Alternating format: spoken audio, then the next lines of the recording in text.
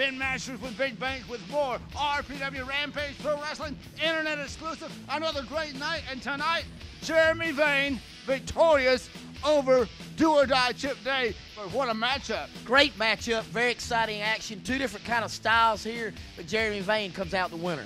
And what about that match with Adrian Hawkins victorious over Marvelous Mike Cross? Woo, what a match. Oh, pillar to post, coast to coast. These guys lit it up, but what a great win for Adrian Hawkins. And then for the RPW Tag Team Championship, the usual suspects, still the champions, victorious over the team of the Rampage Wrecking Crew. But what about the ending with Mr. Jones? Very exciting match, but Mr. Jones is no part of Apocalypse now, and at the end of this match, the crowd was even cheering for Mr. Jones. What's next for Mr. Jones and the Apocalypse? And then for the RPW Heavyweight Championship, things didn't go quite so well for Mr. Big Rob Adonis because Bull Buchanan's still the champion.